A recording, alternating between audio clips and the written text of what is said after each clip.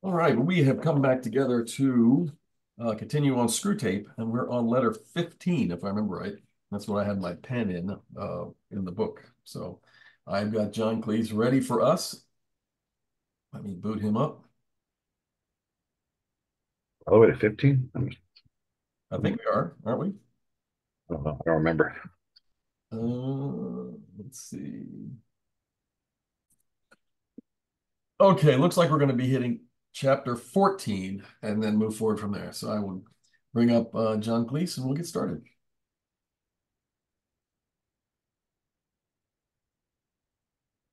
Now, tell me what you see. What do you see? Uh, John YouTube, Cleese. Yeah. YouTube screen, yeah. Okay, that's Letter good. 14. Letter 14. My dear Wormwood, the most alarming thing in your last account of the patient is that he is making none of those confident resolutions which marked his original conversion.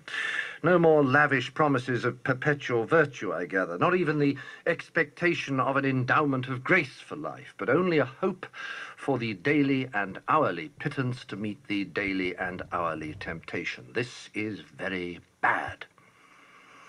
I see only one thing to do at the moment. Your patient has become humble. Have you drawn his attention to the fact? All virtues are less formidable to us once the man is aware that he has them. But this is especially true of humility. Catch him at the moment when he is really poor in spirit, and smuggle into his mind the gratifying reflection, by Jove, I'm being humble. And almost immediately, pride at his own humility, will appear. If he awakes to the danger, and tries to smother this new form of pride, make him proud of his attempt, and so on through as many stages as you please. But don't try this for too long, for fear you awake his sense of humor and proportion, in which case he will merely laugh at you and go to bed. But there are other profitable ways of fixing his attention on the virtue of humility. By this virtue, as by all the others, our enemy wants to turn the man's attention away from self to him, and to the man's neighbors. All the abjection and self-hatred are designed in the long run solely for this end. Unless they attain this end, they do us little harm, and they may even do us good if they keep the man concerned with himself, and above all, if self-contempt can be made the starting point for contempt of other selves, and thus for gloom, cynicism, and cruelty. You must therefore conceal from the patient the true end of humility. Let him think of it not as self-forgetfulness, but as a certain kind of opinion, namely a low opinion, of his own talents and character. Some talents, I gather, he really has. Fix in his mind the idea that humility consists in trying to believe those talents to be less valuable than he believes them to be. No doubt they are, in fact, less valuable than he believes, but that is not the point. The great thing is to make him value an opinion for some quality other than truth, thus introducing an element of dishonesty and make-believe into the heart of what otherwise threatens to become a virtue. By this method, thousands of humans have been brought to think that humility means pretty women trying to believe that they're ugly, and clever men trying to believe they are fools. And since what they are trying to believe may, in some cases, be manifest nonsense, they cannot succeed in believing it. And we then have the chance of keeping their minds endlessly revolving on themselves in an effort to achieve the impossible. To anticipate the enemy's strategy, we must consider his aims. The enemy wants to bring the man to a state of mind in which he could design the best cathedral in the world, and know it to be the best, and rejoice in the fact, without being any more or less or otherwise glad at having done it than he would be if it had been done by another. The enemy wants him, in the end, to be so free from any bias in his own favor that he can rejoice in his own talents as frankly and gratefully as in his neighbor's talents, or in a sunrise, an elephant, or a waterfall. He wants each man, in the long run, to be able to recognize all creatures, even himself, as glorious and excellent things. He wants to kill their animal self-love as soon as possible. But it is his long-term policy, I fear, to restore to them a new kind of self-love, a charity and gratitude for all selves, including their own. When they have really learned to love their neighbors as themselves, They will be allowed to love themselves as their neighbors, for we must never forget what is the most repellent and inexplicable trait in our enemy. He really loves the hairless bipeds he has created and always gives back to them with his right hand what he has taken away with his left. Ugh. His whole effort, therefore, will be to get the man's mind off the subject of his own value altogether. He would rather the man thought himself a great architect or a great poet and then forgot about it, than that he should spend much time and pains trying to think himself a bad one. Your efforts to instill either vainglory or false modesty into the patient will therefore be met from the enemy's side with the obvious reminder that a man is not usually called upon to have an opinion of his own talents at all, since he can very well go on improving them to the best of his ability without deciding on his own precise niche in the temple of fame. You must try to exclude this reminder from the patient's consciousness at all costs. The enemy will also try to render real in the patient's mind a doctrine which they all profess but find it difficult to bring home to their feelings. The doctrine that they did not create themselves, that their talents were given them, and that they might as well be proud of the color of their hair. But always, and by all methods, the enemy's aim will be to get the patient's mind off such questions, and yours will be to fix it on them. Even of his sins, the enemy does not want him to think too much. Once they are repented, the sooner the man turns his attention outward, the better the enemy is pleased. Your affectionate uncle, Screwtape. I'm going to make a bold statement, say that doing a 10x. All right, let's see what we got. So this one is a very good chapter. So is 15 and so is 16. Lots and lots of fun. Did anything stand out to you as he went through this? Anything catch your ear? I like in the first paragraph here how he uses the words daily and hourly at the very beginning. This, I gather not even the expectation of an endowment of grace for life, but only hope for a daily and hourly pittance to meet the daily and hourly temptation. This is very bad. So this is that lesson that Jesus is constantly trying to teach to get the people in front of him. Come on. To get the people in front of him to stop thinking and doing what they think other people want them to do. That's better. Thank you. I was hurting my head. Yeah, sorry about that. We're looking at it. You know how Jesus is asking the people questions all the time. That's his ministry. He doesn't give them answers. He asks them questions. And the questions are at their root designed to get them to think about their own head. So he says, well, what do you think? And then in that moment, like you and I do, when he says, what do you think?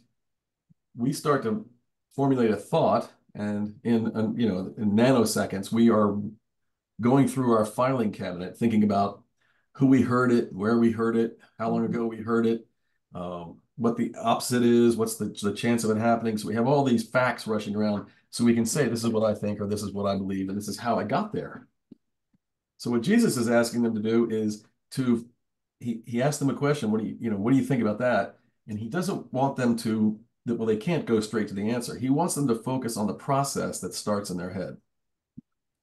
Reviewing why I'm going to answer the answer I'm going to give you. And if you think about the Pharisees and Sadducees, in the scripture, remember they constantly say the Pharisees came out to trick him or to catch him in a lie or catch him in a question or something. So he asks them a question so that when they review the question in their head, they have to go straight to that point where, well, how am I going to answer it in order I can catch him? So it's not an honest exchange. And he wants them to see this as a dishonest exchange and decide not to do it. Decide to come clean and be honest. So this is that living in the moment thing. See, the Pharisees were thinking about what's going to happen in an hour when I get back to the temple and the high priest comes to me and asks me what I said and what I did, and I can't answer. He's going to kick me out of the temple. And they're thinking about a week from now when they say and do this thing and then they get a promotion, perhaps, or a recognition from the high priest. And they're thinking about a month from now when all of creation falls apart because of this itinerant preacher, because that's what the high priest said. They're not thinking about right now, I'm looking at a person in front of me that I know is more than a person. And they're refusing to see that, refusing to engage at that level. And that's where he constantly tries to get people to go. It's a problem that we have, and we're going to get into it in the next chapter. The living in the moment is really hard for us. It's much harder than we think it is. So he kicks the door in right there at the front. And I like this line. He says, all virtues are less formidable to us once the man is aware that he has them, but especially true about humility. Catch him when he does that thing. He says, make him aware that he's humble and being proud that he's humble. Yeah. Because he'll just laugh at you and go to bed. I think that's for baby Christians, for Christian people who just become Christians, that is a real thing. Where, because the person's trying to be a Christian, trying to be a good Christian. And the person knows that to be a good Christian means to be humble, because they've heard that, right? Mm-hmm. So then when they're humble, they think about how humble they're being and how they're fitting into the mold of a good Christian. And they feel good about being humble because now they're closer into the group because they're being a good Christian. So it's a real true thing. And as it would be, because remember that what Lewis is really doing is he's talking about his own experience of conversion to Christianity. Okay, let's see.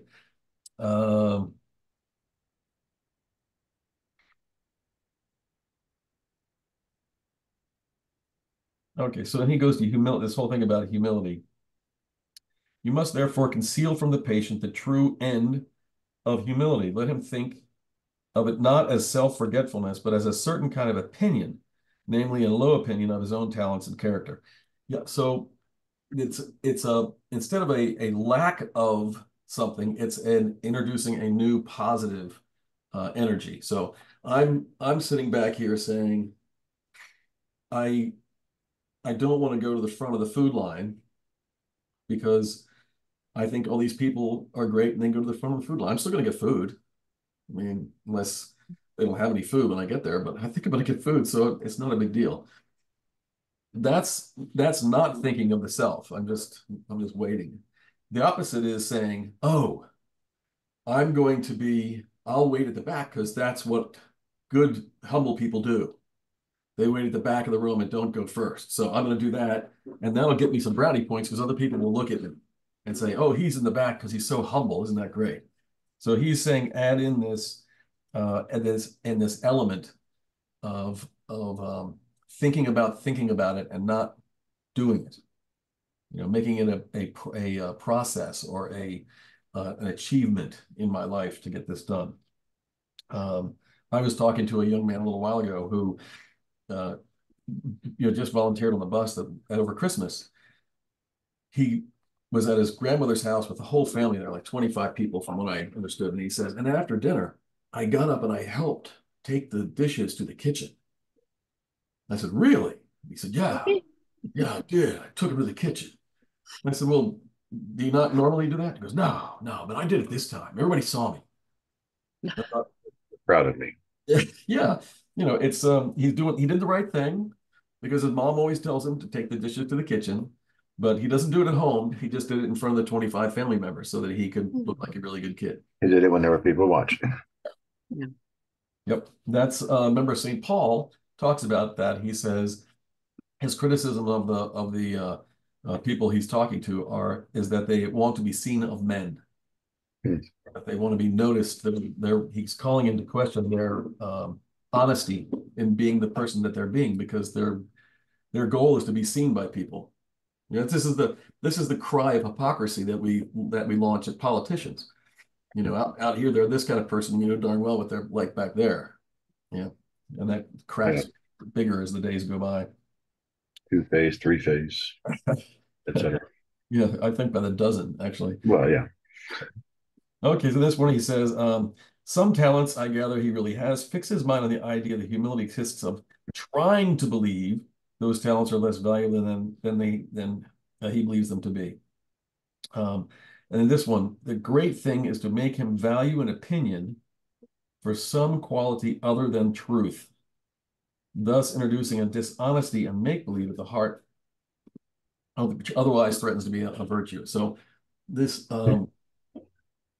I'm valuing your opinion. We're having a discussion, and I'm valuing your opinion, not because I agree with you or I think you're right, but because I want you to help me clean my garage on Saturday. Right? So I'm going to get a little closer to you, and we're going to become really good buddies on the Thursday night, so that we can go. Yeah, I can call you up on Friday night and say, "Hey, oh, by the way, can you give me a hand cleaning my garage?" I'll So buy pizza. yeah, there's a dishonesty that's built into it. I'm not doing it for genuinely wanting to know you or what you think. It's because I want something out of you, and it's not malicious at this level. At this level, it's just one thing for another, but it's not truthful. It's dishonest. If you And go on to become malicious every time. oh yeah, absolutely. You become a gamesman, usury. And this whole this whole section right here, he says, since they're trying to believe what they're trying to believe in may in some cases be nonsense. They cannot succeed in believing it. We have the chance to keep their minds endlessly revolving on themselves in an effort to achieve the impossible. This is that thing that says, someone says, "Oh, you're so good looking."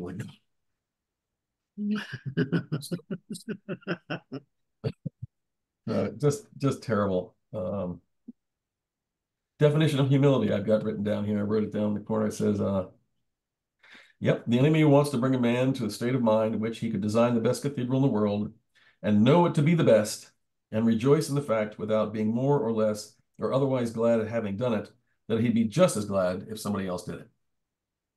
No, really, in reality, absolutely no attachment to the praise and accolades. Just happy to be doing what he's doing, and he'd be happy if you did it. Happy to do it and don't really need credit for it. Yep. And enemy wants him in the end to have a okay, so he wants them each man in the long run to be able to recognize all creatures, even himself, as glorious and excellent things. He wants to kill their animal self-love, which is sin, right? That's sin, as soon as possible. But his long-term policy, I fear, is to restore them to a new kind of self-love, charity, and gratitude for all people, including themselves. When they have learned to love their neighbors as themselves, they'll be able to love themselves as their neighbor. So what does that mean? I mean, that's actually a pretty big statement to unpack in Scripture.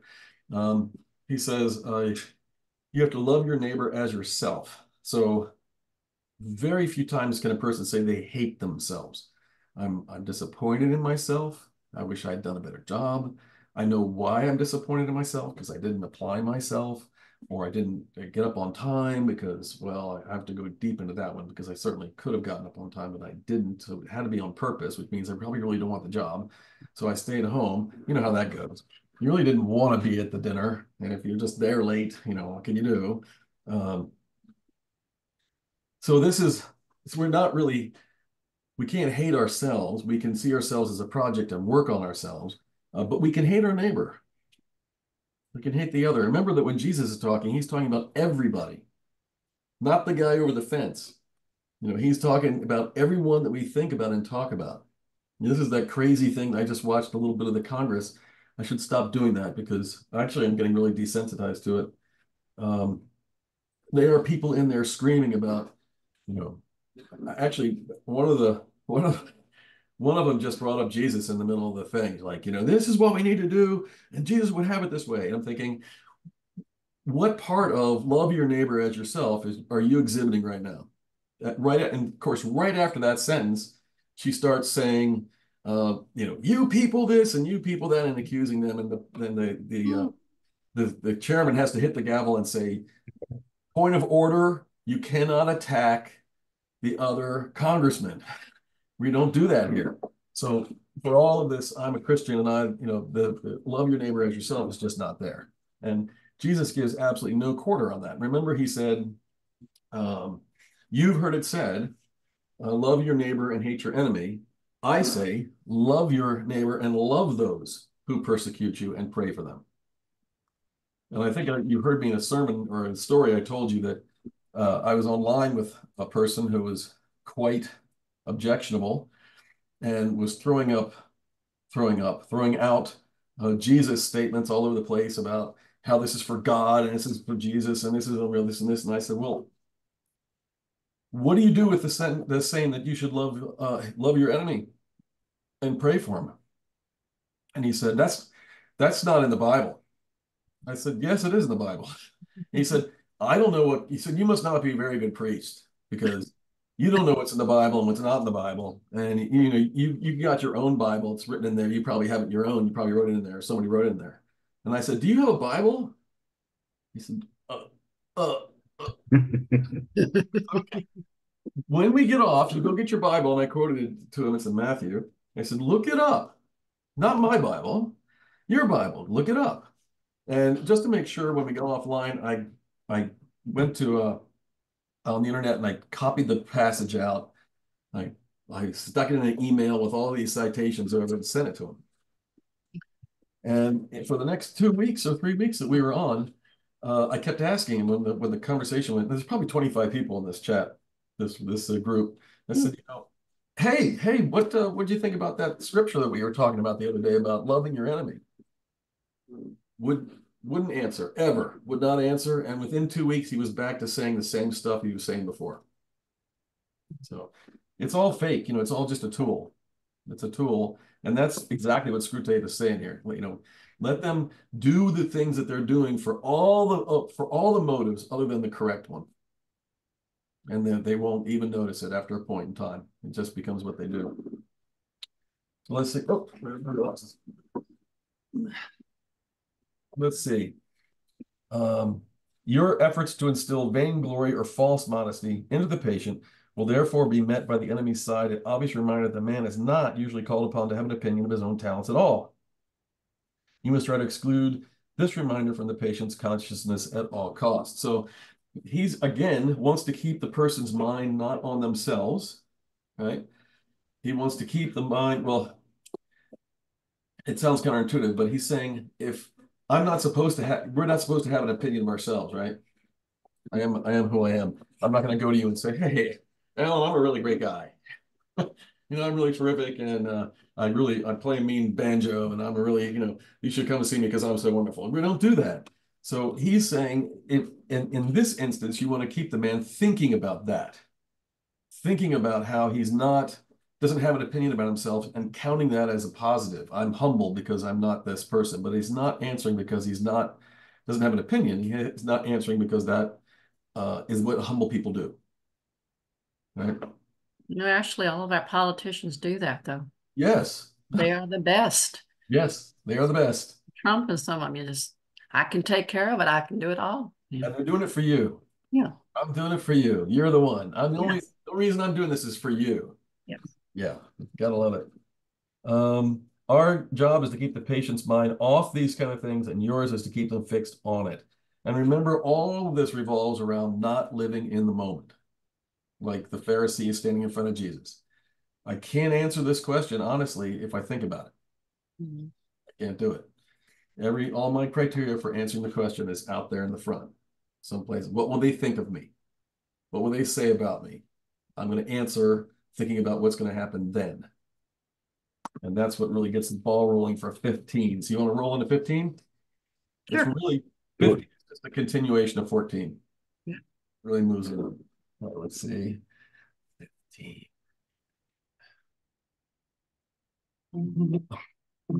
These commercial things, I'll tell you. That's a game. You hear that sound? It's a game advertisement. All right, let's see. Letter 15. Okay. 15.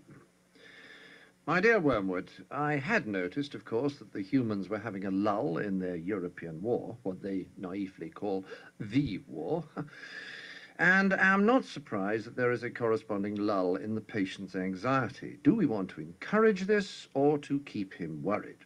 Tortured fear and stupid confidence are both desirable states of mind. Our choice between them raises important questions.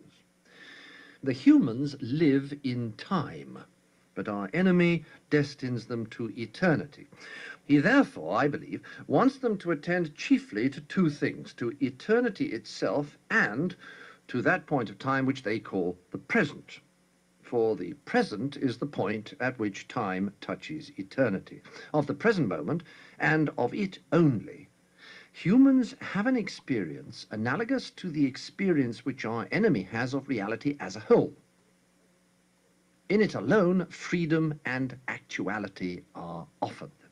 He would therefore have them continually concerned either with eternity, which means being concerned with him, or with the present, either meditating on their eternal union with or separation from himself, or else obeying the present voice of conscience, bearing the present cross, receiving the present grace, giving thanks for the present pleasure. Our business is to get them away from the eternal and from the present. With this in view, we sometimes tempt a human, say a widow or a scholar, to live in the past. But this is of limited value, for they have some real knowledge of the past, and it has a determinate nature and to that extent resembles eternity. It is far better to make them live in the future. Biological necessity makes all their passions point in that direction already, so that thought about the future inflames hope and fear.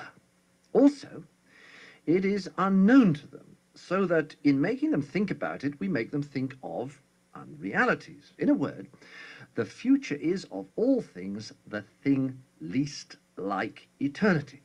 It is the most completely temporal part of time. The past is frozen and no longer flows, and the present is all lit up with eternal rays. Hence the encouragement we have given to all those schemes of thought such as creative evolution, scientific humanism, or communism, which fix men's affections on the future, on the very core of temporality. Hence, nearly all vices are rooted in the future. Gratitude looks to the past, and love to the present. Fear, avarice, lust, and ambition look ahead. Do not think lust an exception. When the present pleasure arrives, the sin, which alone interests us, is already over. The pleasure is just a part of the process which we regret and would exclude if we could do so without losing the sin. It is the part contributed by the enemy and therefore experienced in a present. The sin, which is our contribution, looked forward. To be sure, the enemy wants men to think of the future too, just so much as is necessary for now planning the acts of justice or charity which will probably be their duty tomorrow. The duty of planning the morrow's work is today's duty. Though its material is borrowed from the future, the duty, like all duties, is in the present. This is now straw-splitting. He does not want men to give the future their hearts, to place their treasure in it. We do.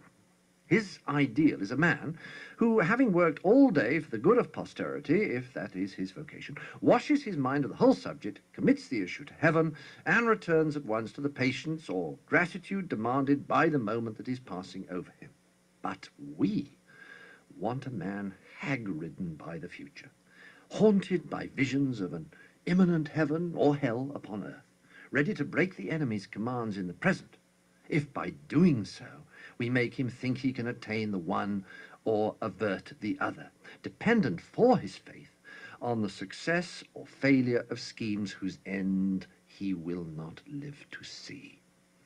We want a whole race perpetually in pursuit of the rainbow's end, never honest, nor kind, nor happy now, but always using as mere fuel wherewith to heap on the altar of the future every real gift which is offered them in the present.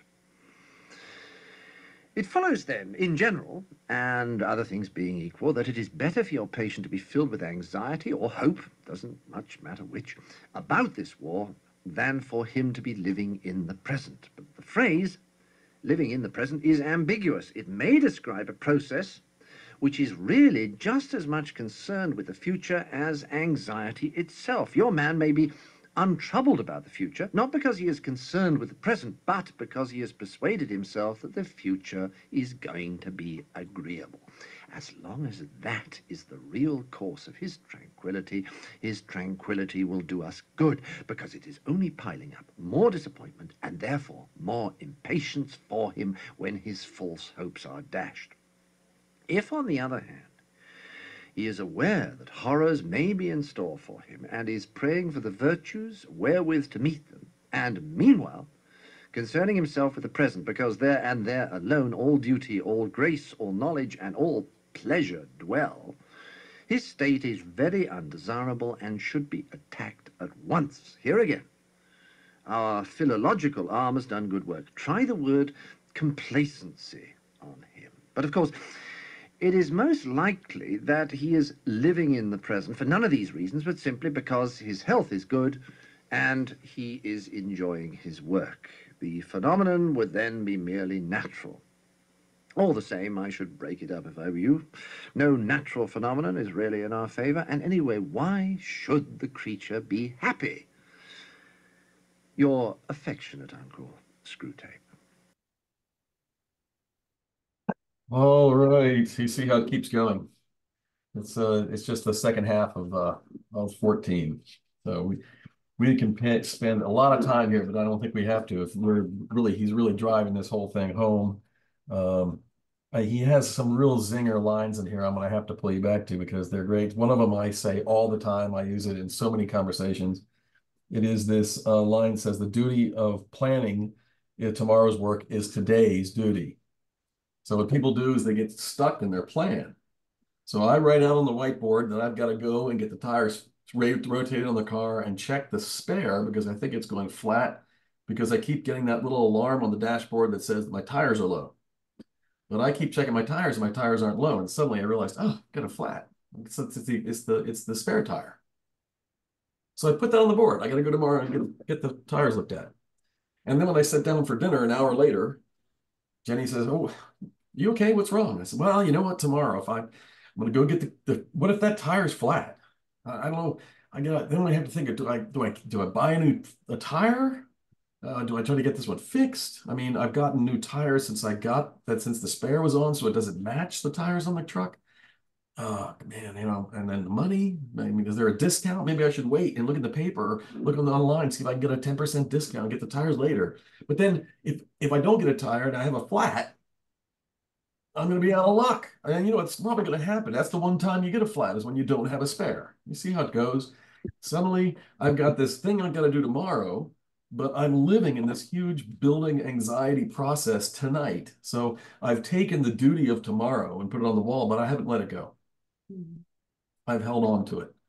And I make it a part of all of my conversations, and I make it a part of what's going on, and my attitude turns sour at night, and I don't have fun with, I don't pet the dog, and I don't have pleasant conversation with my kids, and become sullen and angry and everything else. So this all is about a tire. Yeah. It's the planning of and of course what we're doing here is not living in the moment, right? I'm not living now, I'm living tomorrow for fear of what's going to happen when I get to Discount Tire and haven't checked my tires. So what's happening tomorrow is ruining tonight. And it hasn't happened yet. What if I get killed on the way to Discount Tire? Well, the last thing in the world that's going to happen is that my family's going to remember me sullen and upset and haggard and not wanting to play and do this other stuff. That this has actually happened. And there was a man, this is 25 years ago, who I knew briefly, who he was a worrier, and he was having a problem at work. He'd been overlooked for promotion a couple times. He worked downtown, white collar, and he decided he was going to go in on Saturday to do some more work because the promotions were going to be announced late in the week, the next week. Well, on Friday, when he got home, with all the tales of his perception that his manager was favoring the other guy, he was a holy terror. He yelled at his kids, kicked his dog, was mean to his wife, didn't eat dinner with the family, stayed up late, came to bed, and pushed away the wife and all this other stuff. And then he got in the car the next morning and took off for downtown. He got hit by a log truck Oh. and was killed. Oh. No promotion. And the last thing that his kids have to remember was that dad was this mean guy who wouldn't eat dinner with them and yelled at mom. Mhm. So he let everything happening tomorrow ruin the present, and the present is all he had. He didn't have anything else. That was it. So Jesus says that all the time. He says, don't lose the moment you're living in, because if you do, you may never get it back. Well, you'll never get it back, but you may never get another chance to get beyond it. This whole thing about the future, I love this whole explanation. It's worth, cutting out and putting on the wall about the past, the future, and eternity.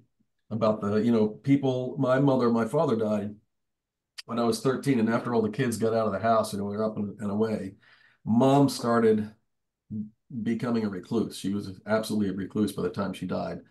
And she just lived in her mind and in her heart with my dad. Mm-hmm. She wasn't delusional, but that was her happy time. That was her fulfillment. We were little, dad was there. And when my mom and dad had stellar life together, relationship, one of those fairy tale relationships. So that's where she lived. That was it. And I went there and I was happy for her that at least she was happy, living in the past. So she didn't miss the moments that much, but she did. And I made allowances for her because, I wouldn't want her to be in pain and be sorrowing, but it wasn't necessary. She could have lived more in the present and gotten the joy out of the present things like the grandkids and us. And she wouldn't travel, she wouldn't go anywhere. She just stayed kind of locked up, and that separated her from what she could have been doing. So very sad. People living in the past, but remember, he's saying that's not too successful because they have a memory. My mom was happy with the past. Now he's saying, no, keep them in the future. The future, like that guy at the truck, right? The future, all these things he says right here: fear, avarice, lust, and ambition. Think about them for a minute. None of those exist in the present. I don't fear in the present.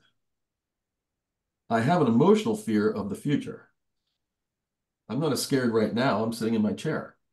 But if there's somebody lurking around the window and I see them, I'm still okay. I'm in my chair. But what I'm afraid of is that they're going to get in the house. They're not in the house yet, but I'm afraid they're going to get in the house. So my fear is of the future, the possible future that they're going to break in the house. I don't realize it's my grandson who came over. I don't have any reason to be afraid at all, right? But I am afraid because the future. Avarice, the same thing. I'm looking for fulfillment for my machinations. That's all in the future. Ambition, same thing. That's that guy that got killed. His ambition was to get promoted, living in the future, missing the past. And lust, I think, is probably the poster child for living in the future. And this great thing he says right here: when the pleasant pleasure arrives, the sin, which alone interests us, is already over. The pleasure is just part of the process, which we regret and would exclude if we could. The sin, which is our contribution to look forward, the enemy, therefore, experiences in a present. So the pleasure is the present that's given by God. It is the sin is the lust that led to the pleasure. Now, you can say, well, the pleasure is an incorrect pleasure, right? So now I don't know, cheating on my wife. So that's pleasure is bad. Well, no, it's not. This is the confusing thing. The pleasure is not bad because God gives us pleasure. Like, I love drinking this water. That's the pleasure. I don't hate drinking the water. I love drinking the water. God has given us the ability to love things, to have experiences that are delightful and wonderful, to smell roses and flowers and see beautiful birds fly and feel good about it. That's all from God. But we can mismanage that love and that gift.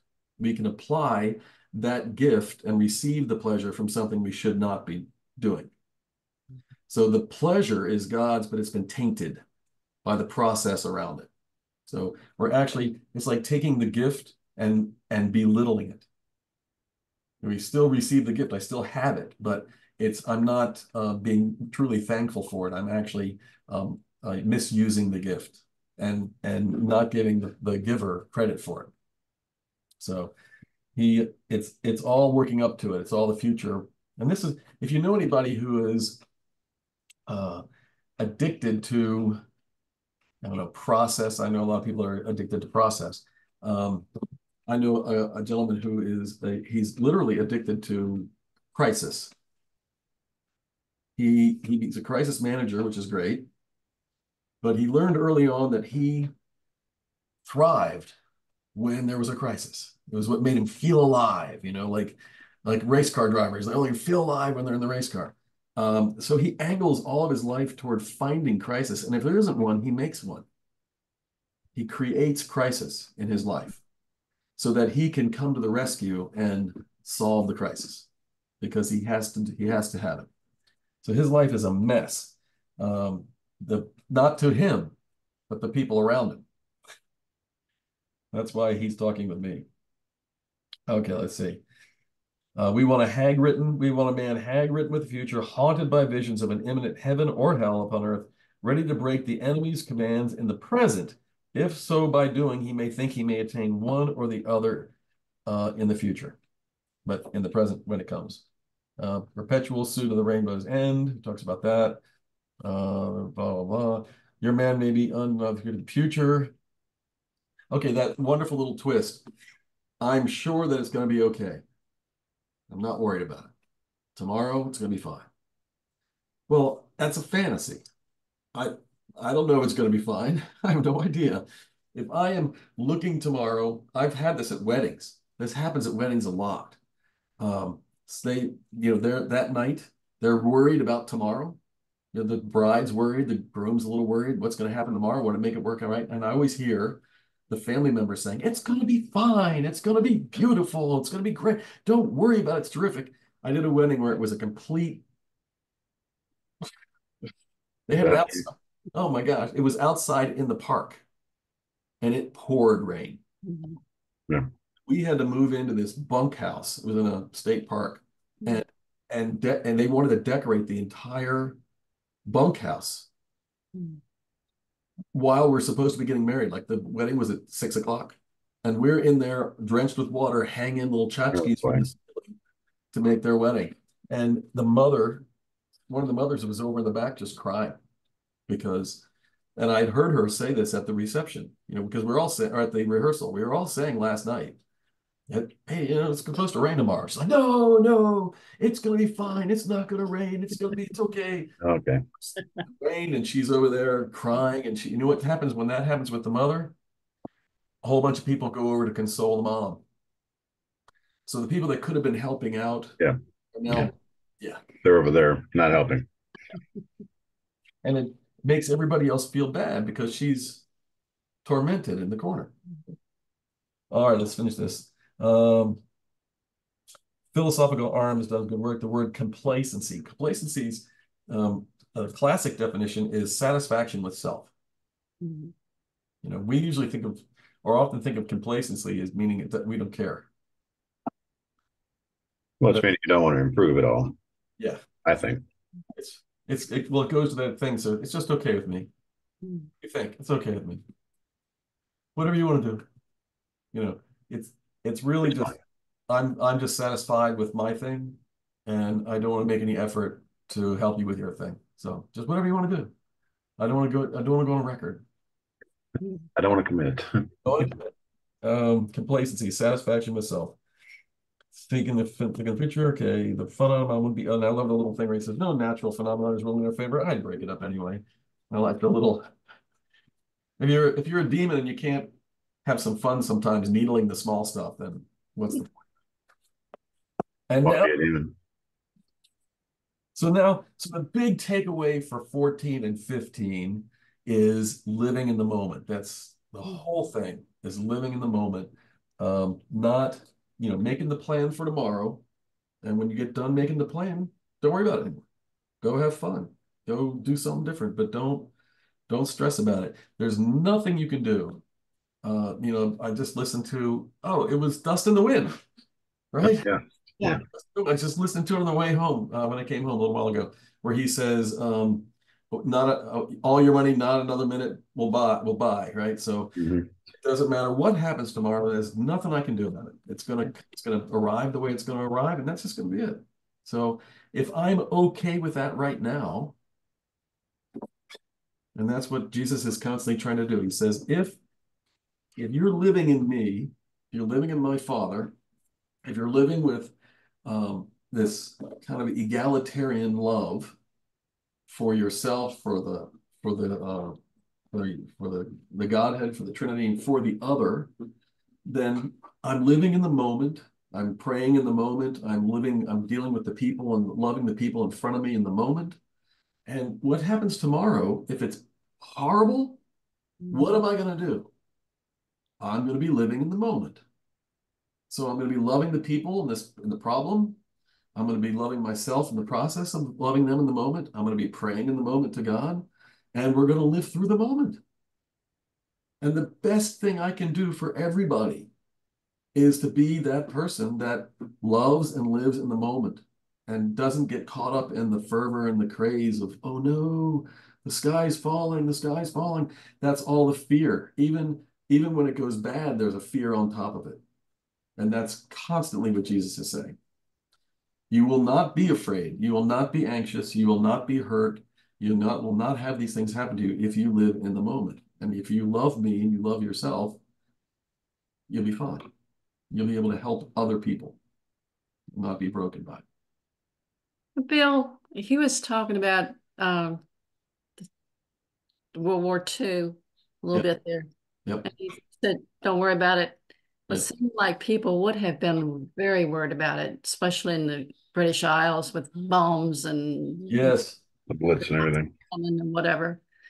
Let's see. It says, I had noticed, of course, the humans have been having a lull in their European war, what they naively call the war.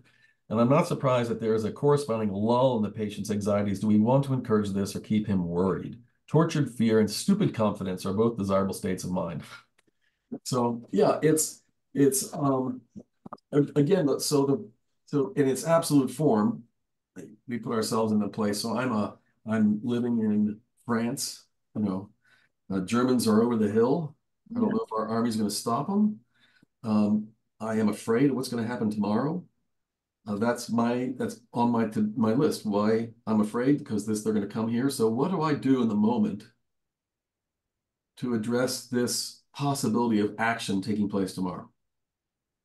Do I stay here and pretend it's not going to happen and make bread? Or do I get my family and get out of here? Because the duty of tomorrow is that my family is okay. So I'm going to start doing that right now. If I sit in my house and I'm just scared about tomorrow and I don't do anything, I'm not living in the moment, I'm not taking any steps in the moment to make a difference in my life and life of my family, then tomorrow they're going to be here. And there's not going to be anything I can do about it. So the fear is real. We can't get away from fear. It's part of us. That's the animal nature he was talking about. That's the sin nature. So how do we overcome it, or how do we manage it? And the answer to that is living in the moment. So I recognize the fear is about the future. How do I address the fear in the moment? What can I do so that fear will not define my life right now? So when the man in my story, he couldn't do anything on Friday night. He had nothing he could do in his mind on Friday night. So he's so wrapped up about what's going to happen next week that he's just mean and nasty to his whole family. Well, if you go back in time and talk to him, I always keep thinking, I wish he'd called me. I would have said, can you get in the car and go to work right now and take care of this stuff? And he would say, no. I said, then go and hug your child. Go and look in your wife's eyes. Sit down and pet your dog and live in the moment. Do you have any pie? Go eat some pie. Do something that makes you feel good and live right now in the moment. You cannot do a thing about what's going to happen next week. Tomorrow morning, because he wanted to go, he told his wife he's going. That was part of the problem. She didn't want him to go to work, and there was an argument there. Little one. But when she started to say, don't go, what he heard in his head was, I don't care if you're promoted. So that was part of his anxiety, right? So and he's like, you don't care about me, you don't care about my job, I've been overlooked and blah, blah, blah. So I'd say, you know, right now, tonight, you can't be in your office. And you're going tomorrow. So tomorrow you're going to be doing something to work on what's happening next Wednesday or Thursday. So that's the plan. That's the duty. It's up there on the wall. Leave and go to work tomorrow and work for Wednesday. But right now, you can't do that. So right now, just live right now. Love your family. Watch the TV. Pet your dog. Eat pie. Have a good night's sleep. You can't do it. So you take the fear for tomorrow. You recognize it. I have this fear. This is what Jesus was saying to the Pharisees, right? He asked them the question. In their mind, they're going, if I don't do the right thing, the high priest is going to kick me out of the temple. So they do this thing. So he's saying, Jesus was, if he could get in his mind, he'd say, stop that. Don't be worried about the high priest tomorrow. Think about what you need to do right now. What's the most important thing for you and for the life that you're living right now? Is it pleasing the high priest so something may or may not happen in 2 weeks? Or is it recognizing your salvation standing in front of you? You can't do that if you don't live in the moment. You're tied up with this other thing. It all hinges so much of the gospel over and over now. You never forget it. From now on, whenever you hear the gospel and you hear Jesus talking and asking questions, think about him. The main thing he's trying to do is get the people he's talking to ask themselves the questions and answer them in the moment. That's it. And they don't. They won't. And that's the sadness. Okay. So thank you so much for waiting. I'm again sorry about all that updating. I should have gotten on hours, but I zoomed in here at 6 o'clock, sat down for dinner, and then jumped up and came down here at 20 of, and that's when it all fell apart. Okay. I will have to get better at starting this whole thing up at like 6 and see what the problem is. All right, guys. All right. God bless. Look forward to 16. It's a different animal in a lot of different ways. It's going to be kind of fun. Okay. All right. Have a great night. All right, you too. You too. Happy Bye. birthday, Mom. Thank you. Bye-bye. Bye-bye.